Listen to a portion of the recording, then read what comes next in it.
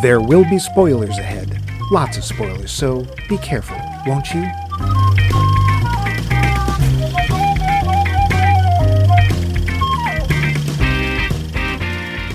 Okay, sure, you betcha. Quick, Knut Skalvaker. We got to get to the Lutefisk Falcon with Oli von Svenobi and rescue that there Princess Lena, by golly. Yiminy, I sure hopes we don't run into that there Durf Clader and his Lutefisk of Doom over there. Or crepes ya. The proceeding was, of course, a reading from the 1980 Scandinavian science fiction epic Fighting Up in Dem Dare Stars, by golly. One of a raft of science fiction movies inspired by 1977's Star Wars. But did you know that Roger Corman, the featured player in our series Be Like the Cor-Man, also felt the call to create a science fiction epic that just happened to come out the same year as The Empire Strikes Back? Coincidence? Or another example of Corman's visionary genius. Yes, this week we will be discussing the seminal and semiotic cinematic creation known as Battle Beyond the Stars. I'm your host, Max Ham Salad Levine, and over there sucking down the last of the blue milk is Mike Chuchilla the Wookiee Monster Loose. May the Varda be with you, Mike. I prefer Chewbachman. That's from the Jewish Star Wars. Wait a minute. It's Han Solowitz. Yep. Princess Leia Katz. Forget the Death Star. Let's shop. Light cabers, anyone? That's Scottish. Oh. But before we get into this titan of cinema, we have our poll question. Poll question. Last week we asked you, what non-actor's performance pleasantly surprised you? And Tommy Wiseau does not count. Degsy O'Brien, of the Degsy O'Brien Mysteries, replies, Tina Turner in Mad Max Beyond Thunderdome, 1985. Oh, yeah. What could have been a throwaway role as payment for providing some songs for the movie, Tina added dimension and gravitas to her performance with just a few lines and expressions, elevating her villain status to iconic. Oh, you know, most people, you forget the character's name, which was Auntie Entity. Well, there's a reason for forgetting it. Everyone remembers Tina Turner in that. Well, yeah. She also had a chain link dress. Yes, she did, which weighed like 40 pounds. Seth Jacobs gives us LeBron James. LeBron James. Turn the vine off, please. In Trainwreck. Wow, I first off don't know that movie and didn't know he ever did a movie outside of, what is it, the remake of the Looney Tunes basketball movie. Which is so good we can't remember the name. I can't, yep. Spaceball? No, it wasn't Spaceball. No, it could have been, but no.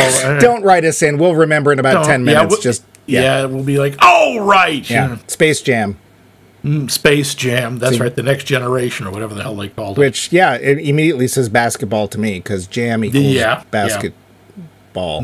Delicious Space Jam. Space flavor. Dave responded with Salman Rushdie on Curb Your Enthusiasm. Oh, yeah. I had no idea. Wow, I might say Truman Capote in Murder by Death, but it would be untrue. Oh, burn! Dave Burn! Ooh. Oh, ouch. Dan Schaefer of the law firm Dan Schaefeloff, not a film, but Mark Maron had a role on an episode of Reservation Dogs. Oh, God, yeah, he did. And was surprisingly good at it. I thought it was him, but I had a lot of, is that really Mark Maron? Until I could confirm it in the episode credits. Oh. That's a good one. Yep. Neat. Nick Hoffman says Robin Williams in The World According to Garp, his first movie lead. Up till that point, he was just insanely funny. And then there was this. Okay, yeah. That's reasonable. He was a stand-up until that point. Well, he'd done Mork and Mindy. True, but he hadn't done any movies. Adjacent to acting. Well, not really. He was just doing his shtick for 22 minutes. Yeah, and then all the other actors in the show would stand around trying to figure out what they were supposed to do. Yeah, and trying not to laugh. Jessica Miller says David Bowie in Labyrinth. Oh, yeah. Except he had been acting for a while already. Yeah, but he wasn't really known as an actor. He was a musician. Yeah. His position in The Man Who Fell to Earth was so bizarre. I'm not even sure if you could consider it. I mean, I guess it was acting. Oh, but we'll come back to that. Yeah. Dr. Professor Rebecca Pelkey says Tina Turner in Mad Max Beyond Thunderdome. Not a great film, but she was great in it. By the way, Mike, who does run Bartertown? It's Master Blaster. What's that? Master Blaster, run Bartertown. Thank you. Yes, he does. What is that smell? Kind of piggy. I think that's Blaster. I'm not sure. Oh, dear. I think Master let loose a blaster. Pig killer. Val Coons, president, lord, and doyen of Q Footsteps, one of, if not the, no, not the, because that's us, greatest podcast out there, tells us, I'm going to go with a couple of more obscure names. Lyle Lovett and Sam Phillips. Really? Lyle was great as the detective in The Player. Oh, God, I forgot he's in that. That's right. Huh. Sam Phillips, female folk singer, was the mute but still very effective henchperson in Die Hard with a Vengeance. No, it's not a great movie, but I thought she was great in a very unexpected role. I saw the movie. I don't remember her, but I don't remember most of that movie. She's mute. Yeah. Oh, and she adds, I almost forgot, Alex Karras in Blazing Saddles. Mongo only pawn in Game of Life. What was he? Was he a football player? He was a football player, yeah. That's it. He went on to do other acting, but that was, I think, his first actual role. Roland, the headless Thompson Gunner Hardy, says, I'm also going with Robin Williams and Garp. Okay. Adam Mark says, okay, here Hey, kid, tell your old man to drag Walton and Lanier up and down the court for 40 minutes. Sorry, for 48 minutes. The way this question is worded, I think it's looking for a true non-actor performance as opposed to performers whose primary gig is singing, etc. Either way. But act semi-regularly, like Bette Midler, Dolly Parton, or Lady Gaga. My vote is for... She's not French. Sorry, Clayface. I think she's from Virginia. My vote is for Kareem Abdul-Jabbar in his cameo in Airplane. Really? It's a short role, but his comedic performance is amazing. His performance as the co-pilot who the little boy, by visiting the cockpit, recognizes as K.A.J., ooh, aren't we hip, despite his increasing denials, is just so good, and then his snapping out of character to cuss out the kid's critical father is golden. It's one of my favorite parts of the movie. It's completely in sync with the rest of the film's relentless humor, but really stands out. K.A.J. just owns it. He's a natural in front of the camera. Yeah, okay, that is a great sequence. Sure. I mean, to me, it's fairly obvious that he's looking off camera to read his lines, but okay. Yeah, there is that. I still like him in Game of Death, the movie that kind of stars Bruce Lee for maybe a third of it. Well, the only reason to watch that is because you can't imagine anybody that big being beaten with his reach, but that's a great fight. That is a great fight. Yep. Regan McStravick says Vinnie Jones, the soccer player, in Lock, Stock, and Two Smoking Barrels, among other things. And, of course, there were numerous musicians who made the crossover, especially rappers for some reason. Will Smith, LL Cool J, Ice-T, Madonna. Madonna's a rapper? There's something I don't want to hear. Yeah. Especially now. George Saulnier says Dwight Yoakam in Sling Blade. Basically unrecognizable and terrifying as the abusive father. Yes, we would all like some French fried taters, please. Yeah. No, normally you call that movie. Did he really base his entire performance on a Muppet? He might have, I don't know. AJ Sheems? Shems is what I've heard, so. Shems, okay. Adam Sandler. Wait, what? In both Punch Drunk Love and Uncut Gems. Really impressed me both times. I didn't expect it in the slightest bit. Okay, you could argue that, because in most of his other movies, he's doing his Adam Sandler comedy bits, but he's actually tries to act in those two. Okay. I've never seen them. I'm told they're really good. They're Sandlerific. And of course, master of penguins, gut puncher of walruses, and consumer of back bacon, Vince from the Great White North, says, I think I will have a small theme to my answer this week. The two main actors I thought were also rock stars first. David Bowie is so perfect in The Man Who Fell to Earth and went on to prove he was good in any number of roles. The first role was one only he could pull off by giving the character a lot of depth where I think others might have been less subtle about it. The second is Bjork in Dancer in the Dark. Oh, didn't see it. I don't know that. OMG, what a performance. If you haven't seen it, take your antidepressants beforehand and have a supportive friend on call to help you deal with the ending. Oh, okay, dear. Why am I not shocked that an Icelandic woman made a depressing movie? Well, and remember, Vince is a huge fan of Werner Herzog and Wim Wenders. Yeah, Captain Cheerful. Yeah. Well, but those were terrific. But Mike, what about you? Who's your favorite, or who really surprised you in a pleasant way? I'm going to go with Deacon Jones in The Odd Couple.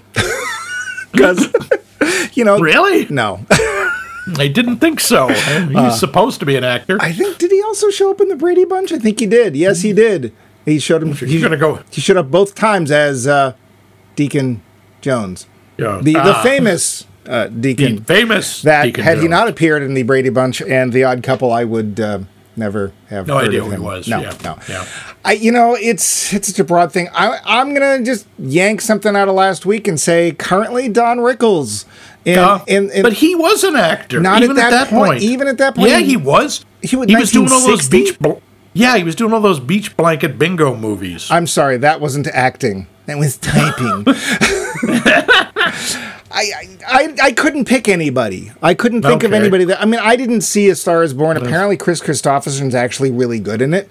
I could easily pick Barbara Streisand for What's Up, Doc, except didn't she win an Oscar for Hello Dolly? Not Hello Dolly, the other one. No. Was it Funny Girl? Funny Girl. Yeah, I don't think she won for Hello Dolly. Yeah, and she was nominated. She'd been nominated for many. Yeah. So she was still, and is to this day still mostly known as a singer. But I do love her in that film.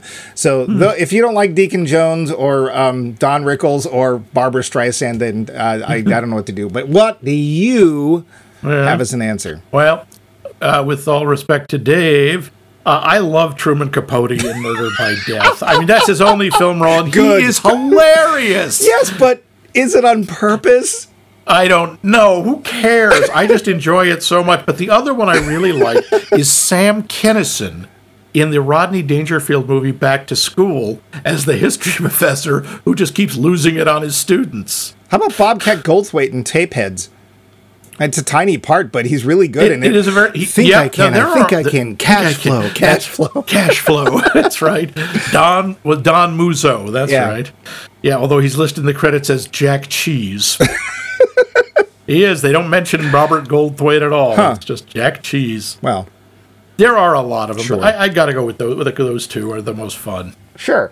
But these were all great answers. Thank you, folks, very much. Very. Yeah. And we want to hear more. We want to hear more about a Kaiser blade. Sorry. Damn, I'm stuck in Billy Bob mode. Billy Bob Levine.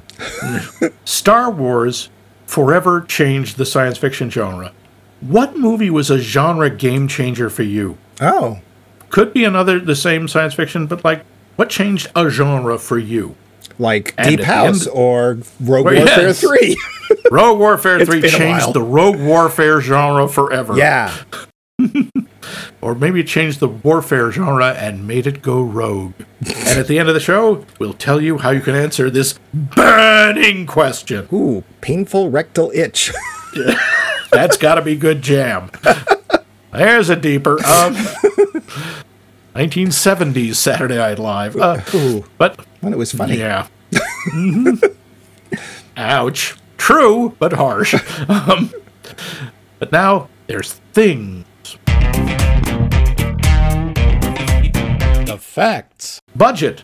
This is up to this point, and I'm not sure he ever passed it. I have to check this on some others. He did. He did surpass this. This was up to the point both Roger Corman and New World Pictures most expensive movie at $2 million. Yeah. He made his money back. Box office took in about 3.6, And if you count video rentals over the next about 10 years, well, 20 or 30, because there weren't any video rentals until the 80s, made over 11 million. Wow. Well, you know what? Yeah. Good for Roger. Yeah, good for him. He also sold the foreign distribution rights for $750,000. Most of that budget went for the salaries for two people, Robert Vaughn and George Papard. Yep. Corman, you would think it went for the special effects. You would be wrong. Oh. So Corman approached several companies to do the special effects, but nobody would do it for less than $2 million. Well, he obviously picked the right place, but we'll get back to that. Oh, yeah. Yeah, Corman then, he decided, well, I'm going to create my own special effects department. Wow. And he hired a young model maker and director who was later basically fired. He was fired twice and rehired twice. This kid named Jimmy Cameron. Don't know. I didn't think so. No. Jimmy Cameron, by the way, also, he became the art director for the movie, built a lot of the models himself. And he hired a friend of his, this kid who needed a job as a carpenter and a painter, this kid named effin' Bill Paxton. Oh, it's his fault. Yes, Bill Paxton worked on these sets and models and everything else on Battle Beyond the Stars. The bacon kind? Sorry, another deeper. James Cameron also, he began to notice something about Corman. If Corman showed up while they were still working on the sets, he hated them. Like, I don't like it. This is terrible. And he'd start firing people on the spot. Oh, dear. However, if he arrived and the set was half finished, but nobody was working on it, he always liked them. So finally, what Cameron would do was have someone on lookout for Corman's car, and whenever it was spotted, he'd clear the set of crew members, no matter what state it was in. Corman would come in and go, yeah, this is good. That's so weird. Apparently he hated to see people working on it. I don't know. Huh. According to an interview with the star, Richard Thomas, John Boy, now this should not really come as a shock. The wardrobe department had a difficult time keeping the top of Sybil Danning's costume on. Yeah. And had to resort to using Band-Aids to prevent said top from slipping off. Yeah. We'll get to that. This is considered, and with good reason, to be the first major theatrical film to be scored by one James Horner. Yeah. Yeah. He worked for, his last couple included, of course, Humanoids from the Deep and The Lady in Red, also Corman movies. This was his breakthrough science fiction adventure blockbuster, and he'd go on to do some minor films like Aliens, Titanic, Avatar, won a couple of Oscars for Titanic, and a lot of movies. And of course, he did do the score also for Star Trek II, The Wrath of Khan. Pretty cool. As newscasters around the high holidays always say, for our Jewish friends, there are a lot of inside jokes in this. I mean, Robert Vaughn's character's name is Geld, which in Yiddish translates into gold or money, from the German Geld, meaning money. Yeah. The written language which appears on the Malmori, the bad guy's screens, is Hebrew. And Cayman, the lizard guy, his twin Kelvin assistants are named Urim and Thummim, which is mentioned once. Urim and Thummim are terms used in ancient Jewish traditions to designate parts of a high priest's robe, like the breastplate and the crown part. Max, I hate to correct you, but they were actually, that was the name of Odin's crows, his ravens were. That's Hugin and Munin. Thank you very much, you clod. I'm pretty sure. I'm pretty sure you're a clod. Oh. The main body of the Hephaestus space station was made from a plastic terrarium salvaged from a dumpster. Man, you know, it's amazing what you can do with trash if you've got the skill. That's really cool. I didn't know that. Yeah. Yeah, you would not know. Now, this film does have some callbacks to, and we'll get to this, Magnificent Seven. Oh. Not only, think about it. I was thinking Robert Seven Samurai, but yeah, same thing. Robert Vaughn is actually in the Magnificent Seven as Lee, who is a character oddly similar to his character Gelt. Some of Gelt's dialogue is lifted almost verbatim from the Magnificent Seven. It's clearly being a tribute. Yeah. George Peppard was originally considered to play Vin, the Steve McQueen character, in The Magnificent Seven. Interesting touch. Yeah. The good guys, or the planet victims of the evil Sador, are natives of the planet Akir, and they're known as the Akira. Yeah. This is, of course, a tribute to Akira Kurosawa, whose film The Seven Samurai served as one of the inspirations for this film. Now, this one I just like.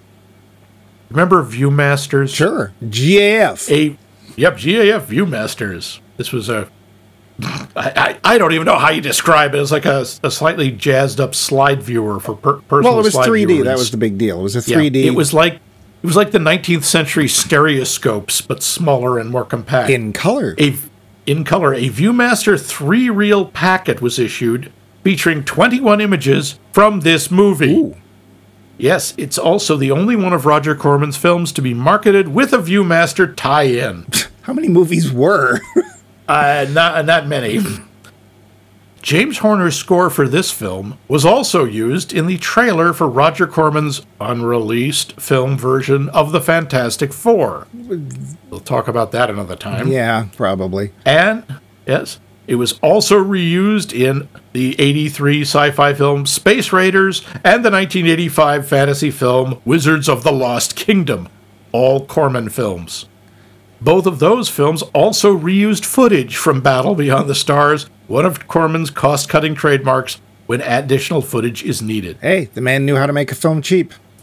He did. He always made money on his films. So I do have a question. Are you done with your trivia? Yeah. Oh, no. I got more. Sorry. Go ahead. I have a big question. This movie is Julia Duffy's debut. She plays his sister. Okay. Julia Duffy, for those of you who don't remember, played Steph on the show Newhart, a.k.a. Cuppers. Oh. Yes. One of the assistant editors on this movie got this gig because he had a really rough stint playing a humanoid in Humanoids from the Deep, which was released the same year. Was this considered a bonus or something? Possibly a punishment. No. I mean, having to wear, well, maybe wearing those humanoid suit was the punishment. Wow. Speaking of odd cameos, actress comedian Kathy Griffin is seen in an early shot as an alien extra reacting to a spaceship landing. I looked for her, I couldn't see her, but she's apparently in there.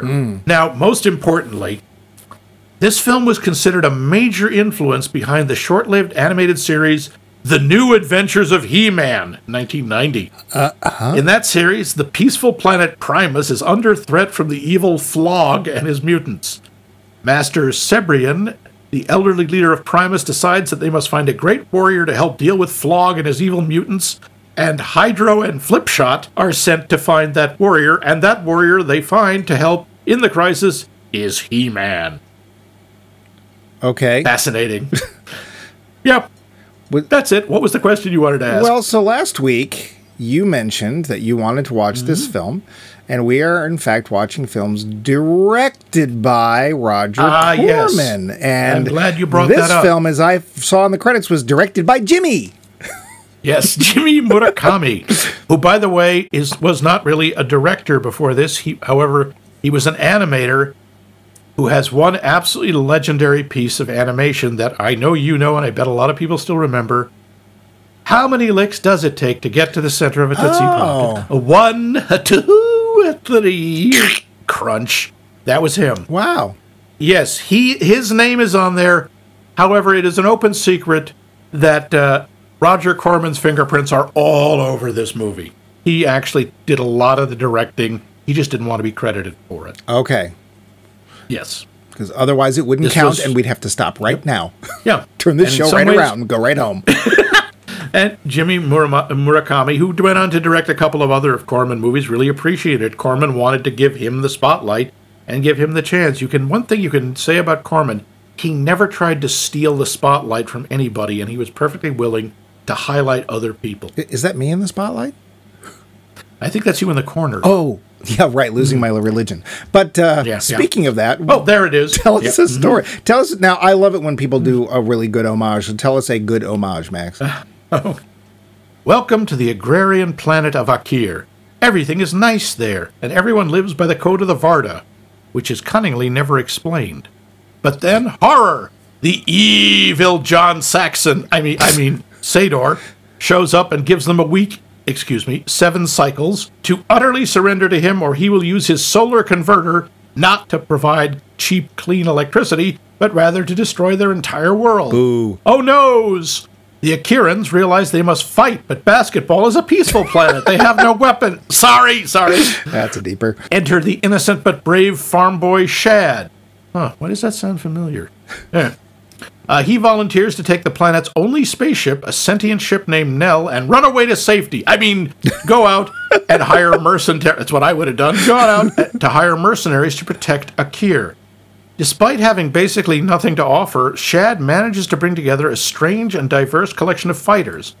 A reptilian Zyme hunter, they're kind of like snipes, named Cayman, 5 representatives of a clone hive mind named Nestor, Gelt, the cold-eyed professional assassin who just wants a place to hide, a folksy space cowboy from Earth, and a battle-hungry Valkyrie. Seriously, that's what her people are called, the Valkyrie, who brings 2 major attributes to the fight. Oh, and a pretty blonde scientist lady, so Shad has someone to make out with.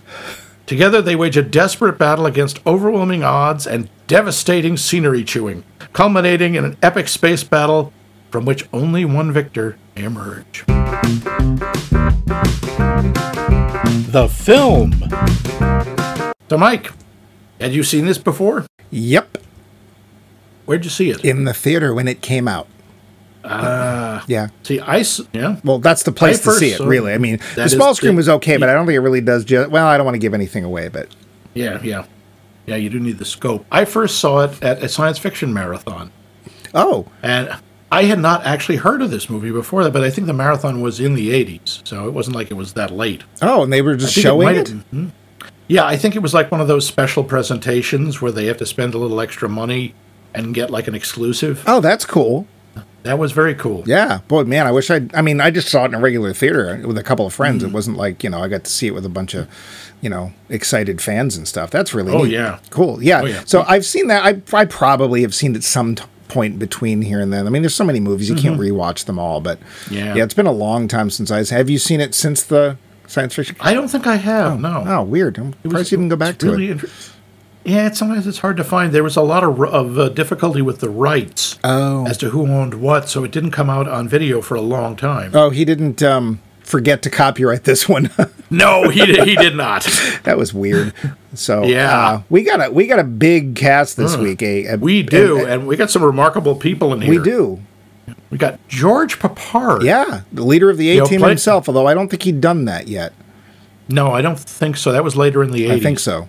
But he had done an awful lot of cowboy parts. Oh, sure. So this and war pictures. Playing space cowboy wasn't that much of a stretch. Well, and he brings that sort of gravitas that you want to this part, right? I didn't think about gravitas. I think he was more comfortable, Yeah, I could see that. He's very relaxed in it. He just sort of... He's the one who doesn't seem to be taking himself quite as seriously as the others. But I think that that's actually part of the character, and I think that he's trying to express the idea that apparently us Earthers have a sense of humor, which apparently the rest of the galaxy does not. Yeah, but everyone else is pretty serious in this. So he's sort of a breath of fresh air. Yeah, he does feel very comfortable in that way, like an old plaid shirt, flannel shirt that you like. Yeah. Robert Vaughn. Yeah. Yeah, he talked about gravitas. Yeah, I think that he really embodies this character. Now, I didn't see Magnificent Seven. I've only seen Seven Samurai. Oh, really? Yeah. So I don't know his character from that. But this, I actually like the idea that he's this, very well-known and very successful bounty hunter to the point that he's the only one left on his own planet. And what does he want for a payment? He wants a place to hide and a good meal. He's got no company. Yeah. He's surrounded by treasure, but he has nowhere to spend it. And when, Shad tells him, all we can offer you is a meal and a safe place. He's like, right now that sounds good to me. Yeah, it's kind of sad. I mean, it is. You get to the top of your game and character. What can you do? So, I will say there's still that moral ambiguity he brings to the character. Where is he fighting for himself? Is he fighting to win against something and get something in return? Or is there actually a glimmer of hope that he's doing this because it's the right thing to do? Maybe. I want to get back to him, too, because the character's really interesting. Yeah.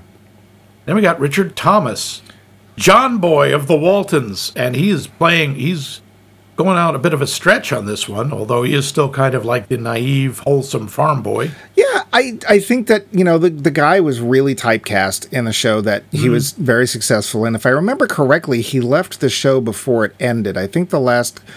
I think because his character moves off or something. It's been a long time. Yeah. But I think that Richard Thomas was feeling his being typecast and moved on. I don't think he didn't come back. I think there were times when he came back, but I don't remember it that well. But man, that is a tough role to get typecast in, right? Because if people only see you as John Boy, and I'm sure he got called John Boy for a long time. You know, so taking a role in a science fiction film, I can understand him wanting to just kind of break free and stuff. And while the role is reminiscent, I suppose, if you want to be that way, I think he really takes the role and tries to make it his own. What do you think? Yeah, I think that's right. I think he's trying to stretch.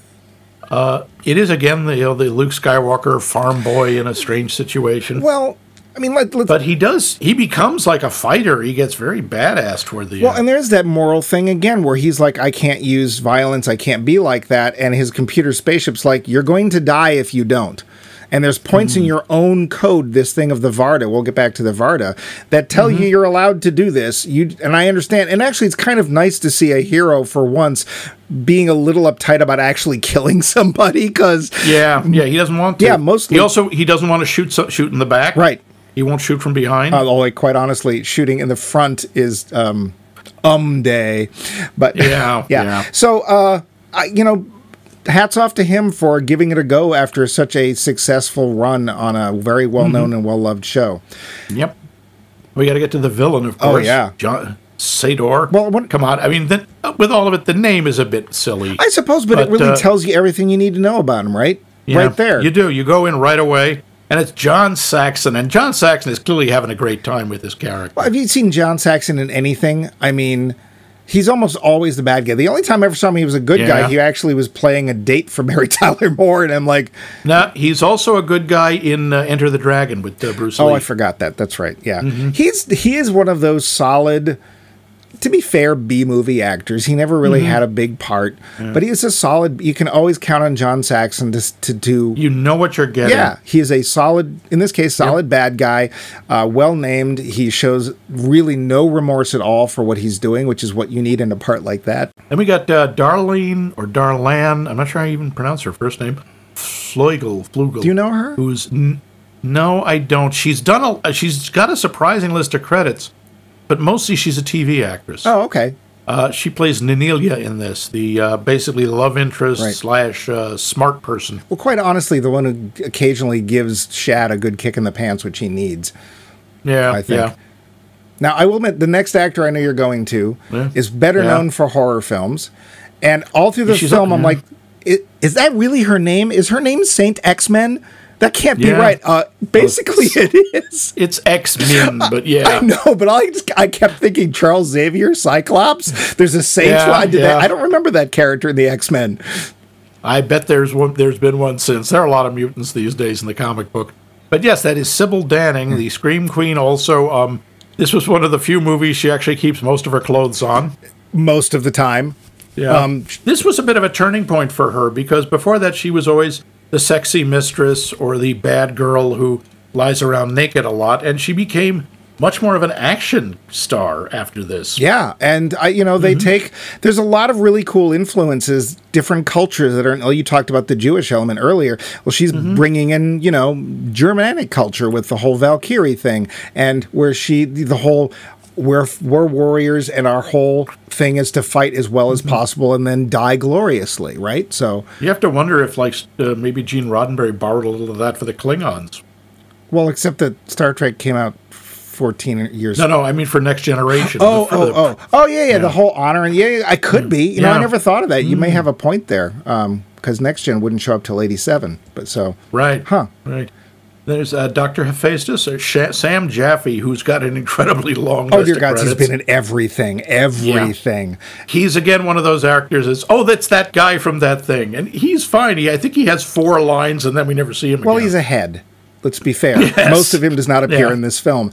That being said, we're bringing in another culture. We're making reference to ancient Greek culture. And, of course, Hephaestus was the smith of the gods. And he is the guy who's making stuff. He's an android builder. I was a little sorry that we didn't do... I'm always sorry when we don't do a little bit more with android stuff and, you know, the whole idea of identity and whether they're real people or not. And, of course, we actually don't see them use the androids after that, which I thought was kind of a shame. Well, they sort of disappeared. Yeah, so... Unfortunate, but, you know, they only could fit so much in. That there's Morgan Woodward as Cayman. Did you recognize... Well, of course you wouldn't recognize him. He's under a remarkable makeup job. Yeah. But Morgan Woodward, I thought you might know from Star Trek, the original show, because he plays two different people in it. He's not Dr. Van Gelder, is he?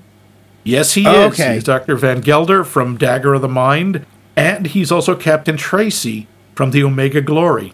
Oh, that's right. The Yangs and the Combs. Interesting back, because I'm a huge Star Trek nerd. Morgan Woodward went through so much actual psychological turmoil in playing Dr. Van Gelder that he actually had to go into therapy, and there was actually a very... Really? Yeah, because he really poured himself into that role, and he's really, really good in it. It's a kind of shame that we don't get to see his face, although even with makeup, you get a lot of feeling for what's basically meant to be a reptilian creature, right? And the idea of reptiles is that they don't have feelings because they're cold-blooded, or I don't know.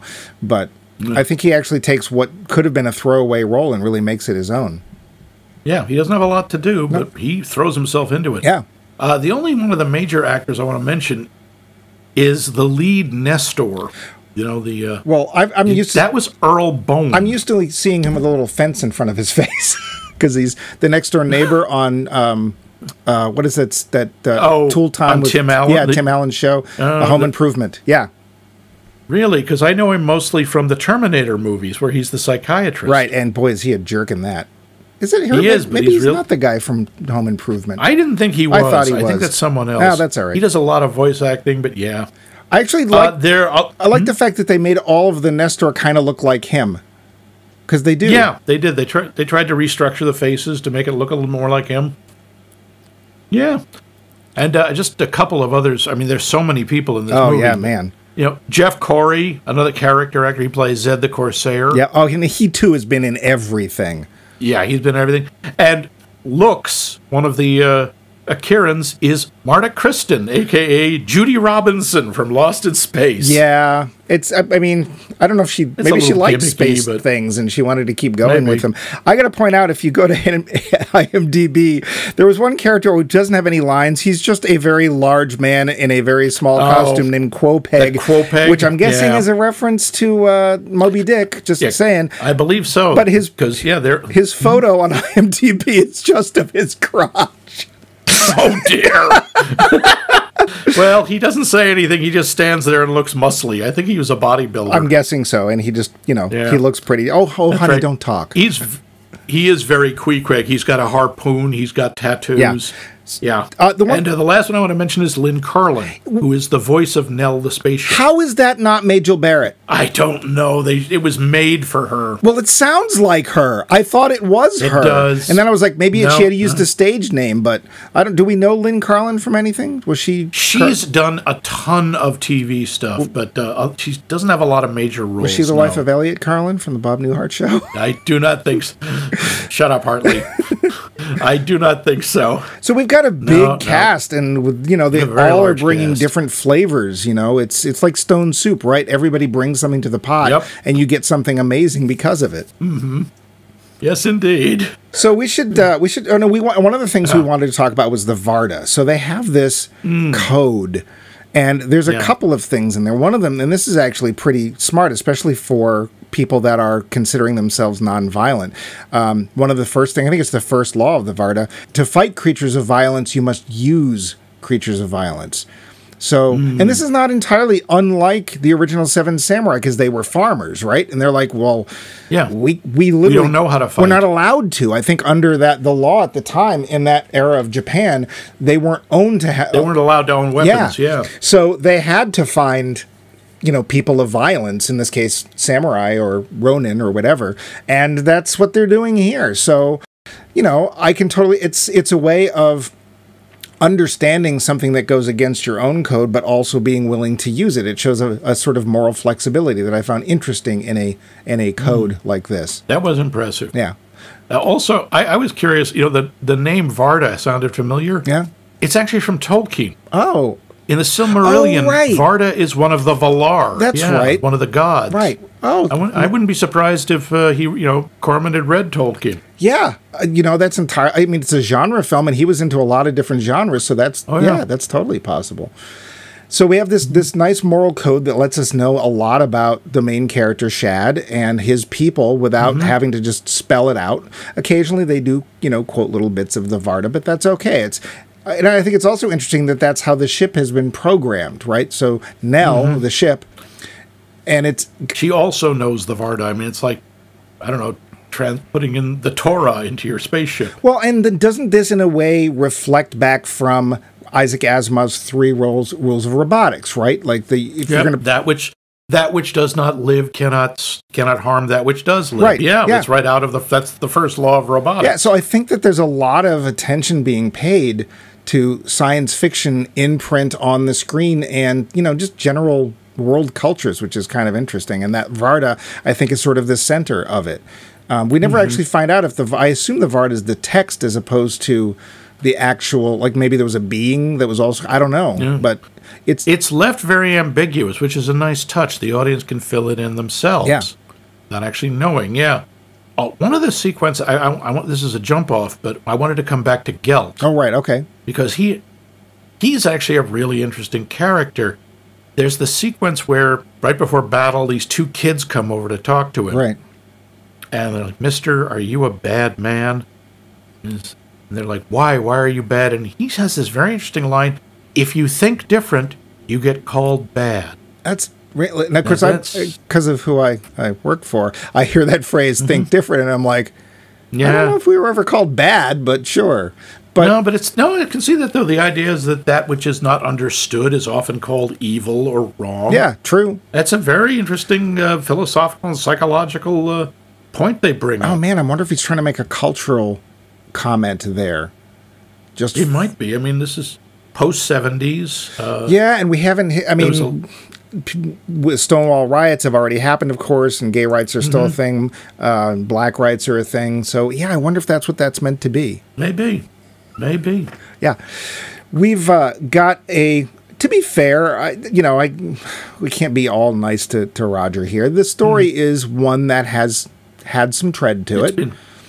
It's been done, but it's a kind of an homage. The way you could argue that the Magnificent Seven is basically a rip-off of Seven Samurai, or you can say it's an homage or a retranslating into a different genre, which is kind of what's happening here. We went from samurai movie to Western to science fiction. Well, and this reminds me of the whole thing, I was going to mention this earlier, about the whole hero has 1,000 faces and that whole thing, and how there is a certain story or type of story in nearly every culture on the planet, starting way back from, when we first wrote things. So go back to Gilgamesh. Gilgamesh and his buddy Enki, who were not at all gay.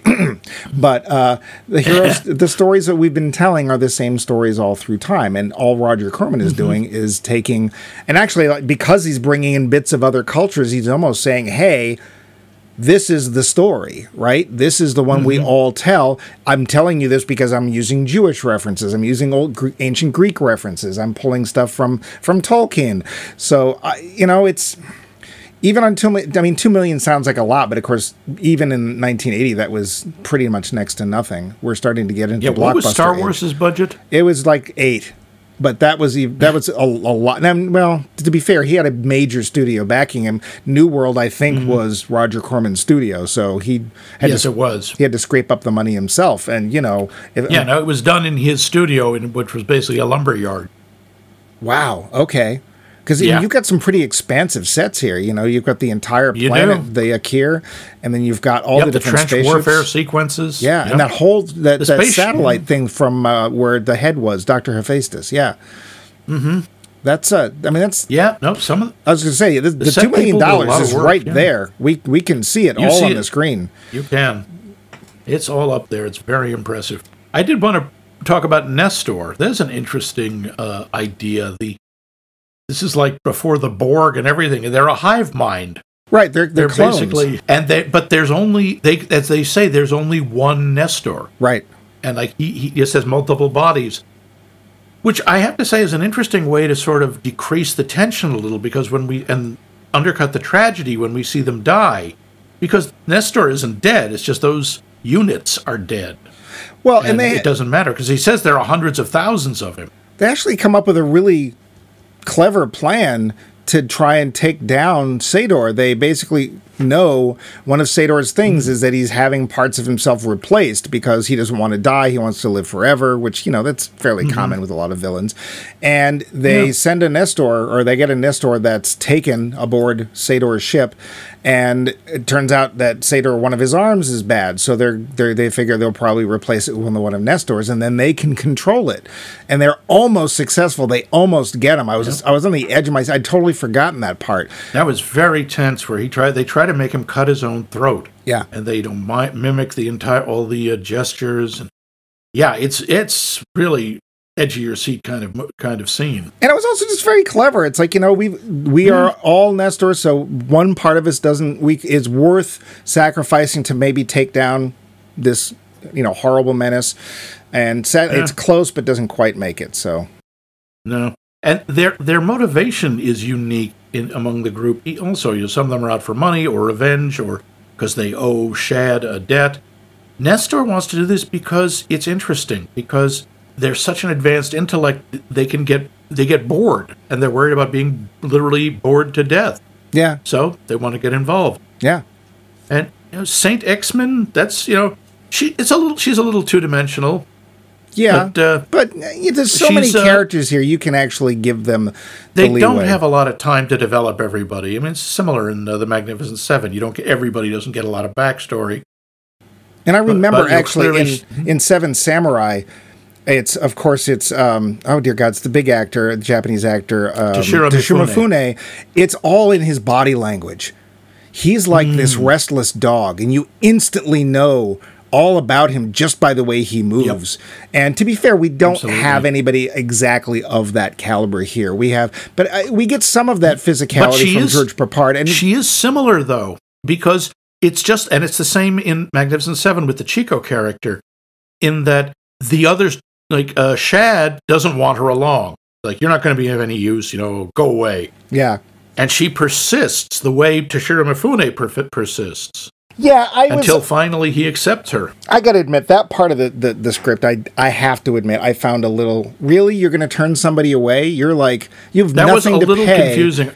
And I'm not sure what they were saying there. I don't know what Roger was going for in that. Yeah, maybe a little bit of his message was lost. I don't want to degrade the film too much, but just, that was an interesting point. I'm just about out of my notes here. What about you? We should get to that part. We should let people... Yeah. Well, what we actually thought. The finish. So, Max, what do you think of this film?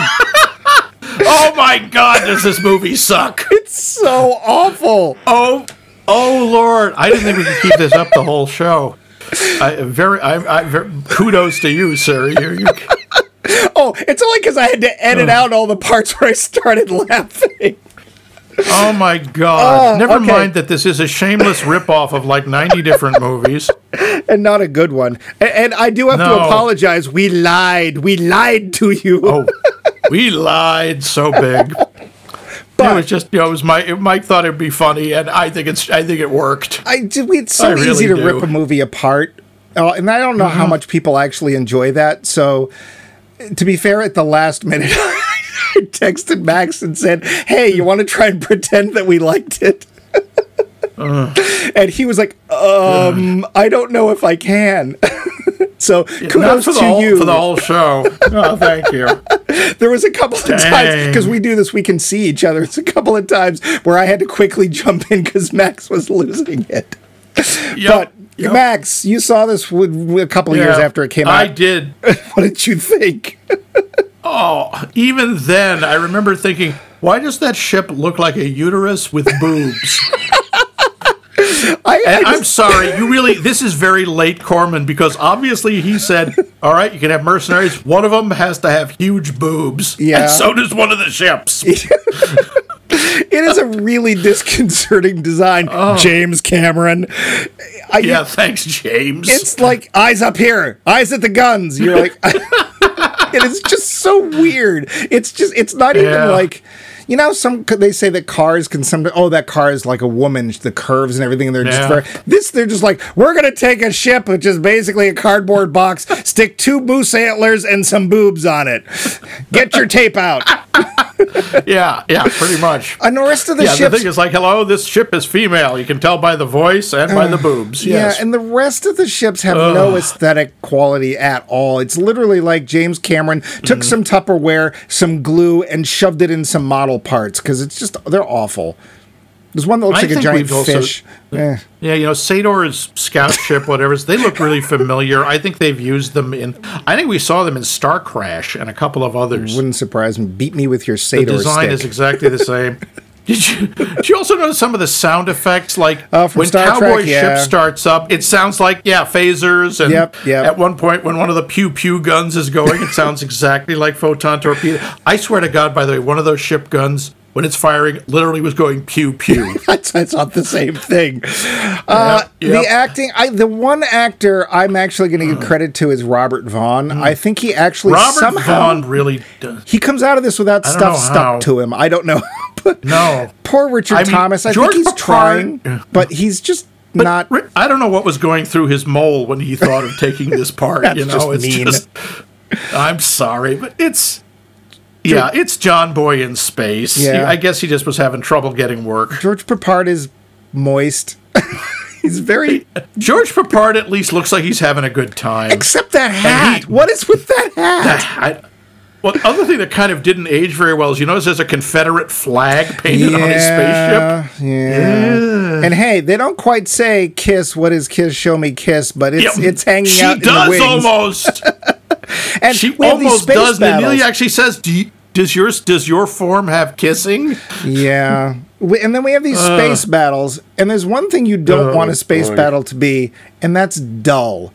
But even worse than that, dull. You don't want to pause in the middle of it to pause. Because they do. Just sort of hang out. They're like, oh, well, we didn't win yet, so we're going to get down to the planet and we're going to talk, maybe have some trade negotiations, and then we'll get back to our amazing space battle, which for the most part doesn't have 2 ships on the screen at the same time because it's more expensive. Nope. Yeah. It's all ship. 1 ship, 2 ship, 1 ship, 2 ship. I do have a couple of favorite quotes from this film. Sador, you son of a bitch, here I come. Probably. This is Space Cowboy from this planet Earth. Oh, Lord. I got to give Peppard credit. He said that with a straight face. I guess. I bet he didn't do that on the first take. Sure. And then that quote I had earlier, to fight creatures of violence, you must use... Huh? The Varda obviously is just another word for screenwriter. That's the only thing I could think of. But my favorite, and I hope that this will become a favorite of yours for years and years to come, wait for me in the Lambda Zone. I still like when they're trying to be sexy. And Saint X-Men, who in addition to being the Klingon warrior who's into battle and death and glory, is also really into talking about sex with Nanelia. Yeah, in the most unerotic ways possible, where she's comparing it to like engineering. Yeah, and of course her. Just with Saint X-Men, even as a, how shall I put this, not entirely straight man, I couldn't help but stare, waiting for that nipple to just pop out, because it really wanted to. She was a wardrobe malfunction waiting to happen. Man. And, God. And even when they try to get what is it when she's talking about a glorious death, or they never say death, by the way. No. They always say end. Yeah, it's like they don't say life form, they say forms. And John Boy says, no death, no ending is glorious. And she says, you've never seen a Valkyrie go down. Hey-oh! Well, and then we get to Nestor. My note was, here we have the marshmallow people from Planet Fluffernutter. I mean, what the hell was going on with that? Honestly, there's a sort of interesting idea behind that, but... the way they did it, where they're all trying to move in unison and they're just not. Yeah, and one the chews bit where they're and they trying all to do chew. comic. Yeah. Yeah, the bit where they're trying to do the joke about a hot dog, you know, Space Cowboys giving one to say Hydra. And he lists off the all of the artificial ingredients. And go, that's what we call meat back home. Yeah, except the meat is not one of the ingredients. It's not even a veggie dog. I don't know what that is. Yeah. But, yeah, what is it? I wrote it down. It's hydrolyzed vegetable protein, soybean meal, niacin, dextrose, and sodium nitrate flavoring. Yeah. I don't know what that is. It's pink. One of the things also you should never, ever do, and that is use things that you can easily buy and remember seeing in a Spencer's Gifts in your spaceships. Because your eyes go right the Van de Graaff generators. Yeah, the little glass spheres that, quote-unquote, do something. Yeah. Hey, I got to go do some shoplifting at Spencer's Gifts. You want to come? Yeah. Oh, Lord. And, you know, there are times when the names. Yeah. Sador. The names. Come on. And of course his medical officer, whose name is? I don't remember. Daco. Oh, yeah. Daco. Okay. Yeah. It's like, okay, Daco over there with Bilbo and Frodo. I don't know. The one I didn't get was shad. What's that? Well, it's a kind of fish. Is it? Which is kind of, yes, because he's limp and wet and uninteresting. Well, he comes from the planet of the 70s people. I've never seen a beigeur world in my life. Yeah, really, his character's name should have been Chad, but... Cayman? Oh, I get it. He's a lizard, so Cayman. Yeah. Okay, I get it.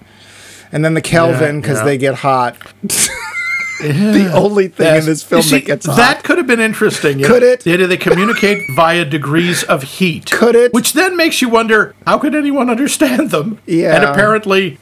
By the way, if you apparently heat someone, they turn into purple sparkles. Yeah, they were sparkled to death. I didn't understand that either. There's one. There's a lot of sparkling in this movie. There was one character, I think it's actually Robert Vaughn, who says he's worried he doesn't want to become bored to death. And my note is, no, that's Nestor. James, not James, Roger, take that out of the script. Don't have any character say bored to death in this film. Because this movie is really boring.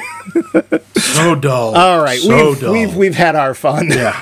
But quite honestly, we deserve this movie we quite have a no bit. idea how hard it was not to laugh and to make it sound like this film had any redeeming qualities at all, because it doesn't. Yeah. So, but you know what does have redeeming qualities is our poll question. Max, would you please go over our poll question again?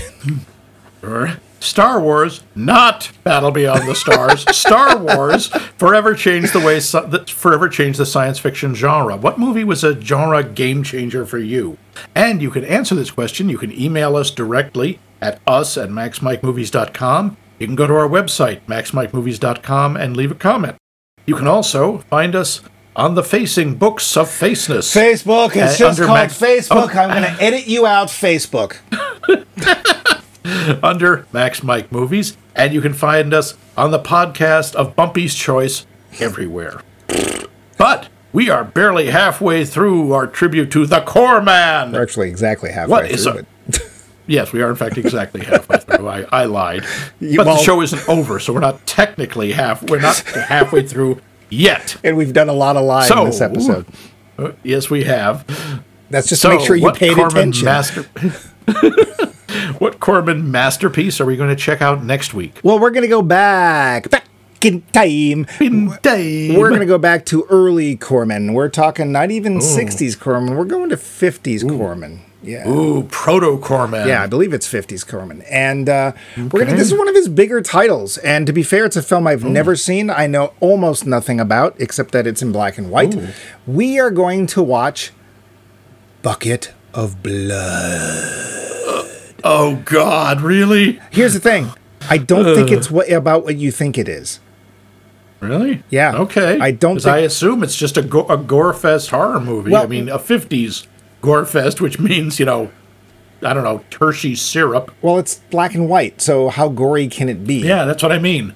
That's what they used for blood back then. They used Hershey syrup. Sure. Well, and Hitchcock used it. Maybe this will be like that. Maybe this is going to be Roger Corman's Hitchcock-esque picture. Or I'm going to go on a limb and say you're wrong. Or it's going to be a bucket of something else. But this is a steaming bucket of something else. Oh, Bumpy, will you fill the bucket, please? Tune in next week to find out, was it a bucket of blood or a bucket of Bumpy?